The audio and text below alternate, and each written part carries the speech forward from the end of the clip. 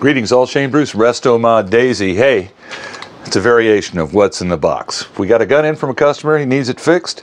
I think it's going to be fairly simple based on what he told me the problems with the gun was when he shipped it to me, but we're going to find out. So this is going to be hopefully an inclusive all-in-one. Hey, here's the gun, here's the problem, here's how you fix it, let's put it back together.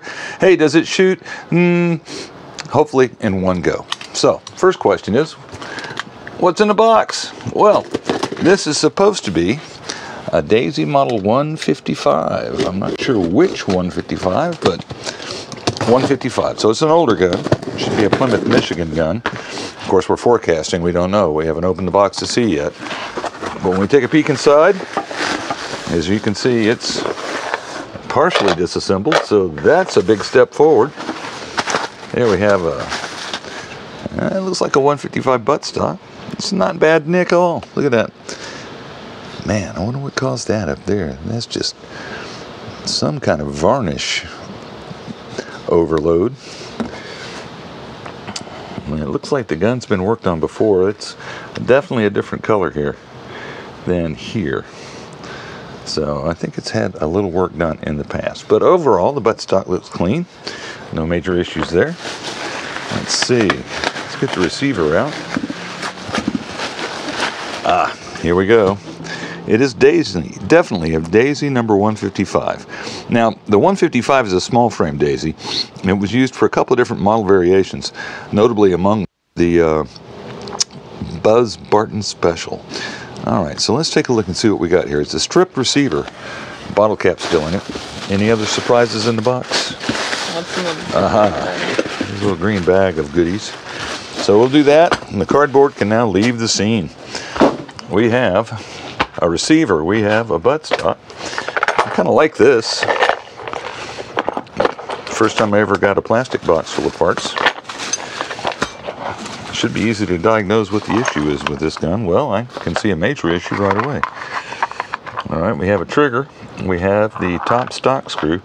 Look how long that thing is. Extended all the way down into the lever channel. Trigger return spring. We have the spring stop.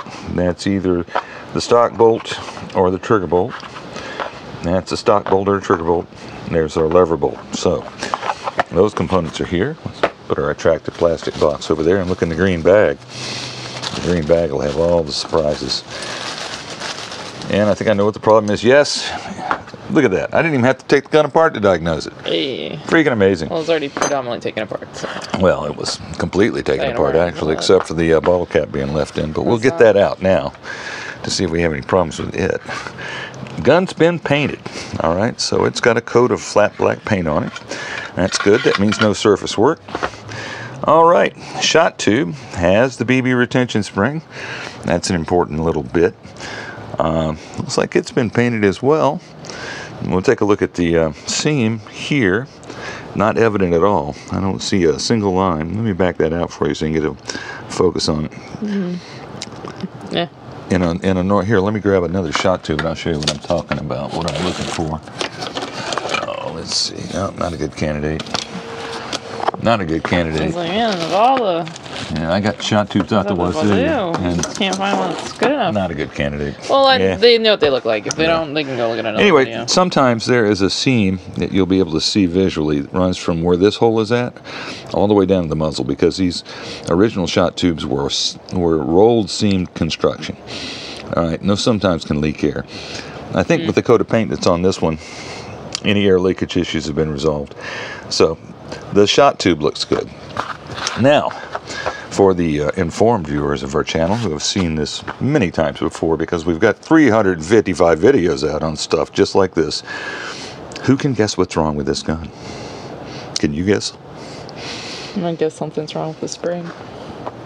Oh, there's that. There's no leather piece, whatever you call it. Well, there is some leftover leather piece here, but the main thing is there is no air tube. Ah, that's what it's called. That's the problem. Let's take a look here and see if we can... You know, like one of these days we'll know what all these parts are called. Maybe. Maybe. All right, now here is another similar air tube. It's called the top hat. That's how this was.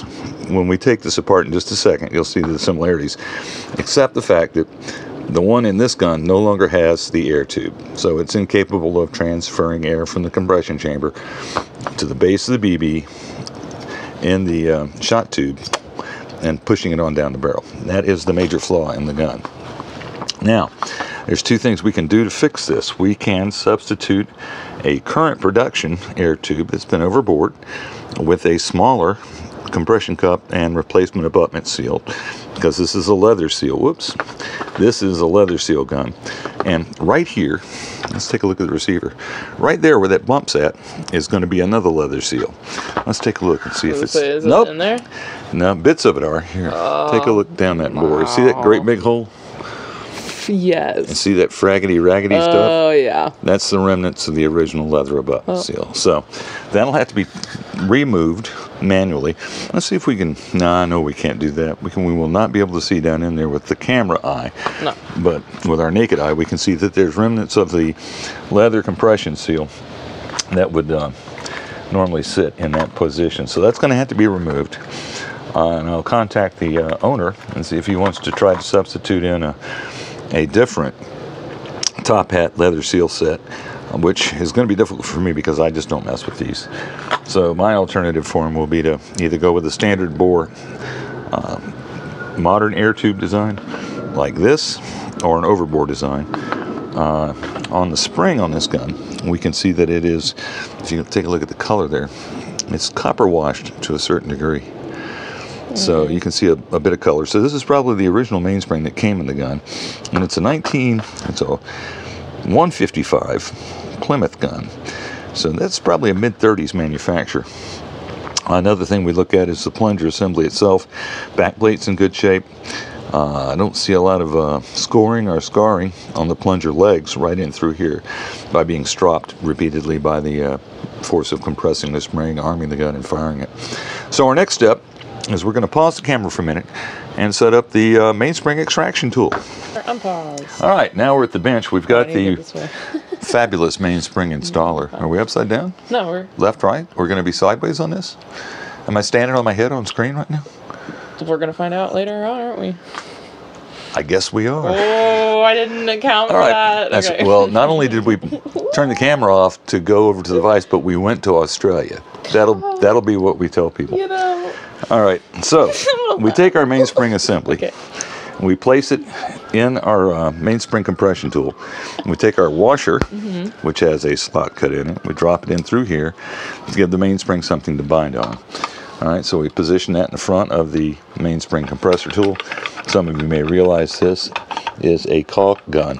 Yeah, Hey, don't let them in on that's our exactly what it secrets. is. So you use the caulk gun / mainspring compression tool to compress the mainspring. And then, if you're lucky, you can get the little pin out without a fight. But we're not lucky, so we have to go over here and get another tool, commonly called a pair of pliers. And we got to pull that puppy out because it's got to go. It can't stay here. Now, there we go. And out comes the top hat. And as you can see, it's busted off. No longer resembles the top hat of days of yore. Hashtag wreck. Okay, so now let's pull the mainspring assembly compressor apart and take a look at the bits and pieces over on the main bench. We'll need to clean all of this up before we reassemble and begin conducting ballistics tests. All right, first test is how screwed up is the mainspring? Well, it ain't.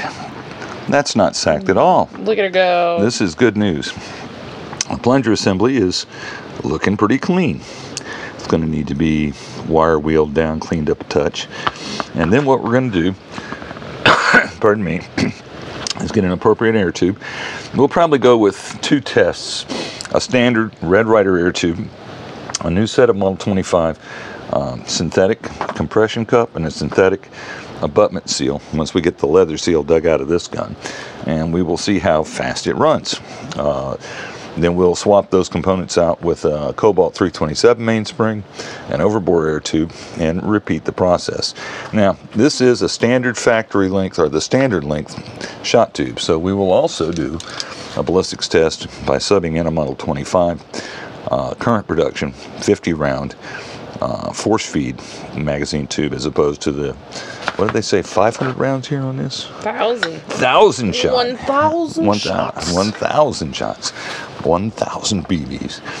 and see what kind of velocity changes we will find. Normally the power triad is one of these installed, a Cobalt 327 mainspring installed, and an overbore air tube and new seals installed. That normally will get a small frame configured like this into the 350 plus range, 325 to 375. We'll see how it behaves once we actually get that component done. There's one other thing I wanted to point out to the viewership. Now, on this daisy and all other daisies, there's a little metal insert, and it has a set of little feet here. Okay. And in later guns, the plunger assembly had two little feet on either side of this, and those rode that track to keep the rear of the plunger from bobbing up and down during the compression cycle. And this gun is early enough to where that improvement had not been made, but it still has this internal track. And normally it is tack welded, as you'll see here by that little indentation. That was where the factory tack weld was. I'm like, where am I supposed to be looking? Right there. Oh, okay. That's where we're looking at. Tack welded on both sides, but this one, with age and time, is broken loose. Not the end of the world, because that's also the hole that the lever bolt will fit through to hold the lever in place. So we won't need to re-tack it. We may need to fight with it to get it in there. Oh, there we go. It'll go in and hold that trough in the appropriate spot. So the only thing wrong with the gun at this point in time is a lack of an air tube. Yes, a lack of the air tube. This should look like that. And as you can see, this does not. So one of these is not like the other. All right, we've hit our time limit, so we're going to go ahead and call this video number 1 on the 155. You've seen the component parts. We took apart the plunger assembly. We've made our diagnosis. Now all we need to do is clean it up internally, because it's pretty clean on the outside, and re-equip it with enough equipment to get some baseline ballistics testing done, and then find out from our customer what he wants done. That's all we've got for you today, kids. This is Shane Bruce with Resto My Daisy, signing off.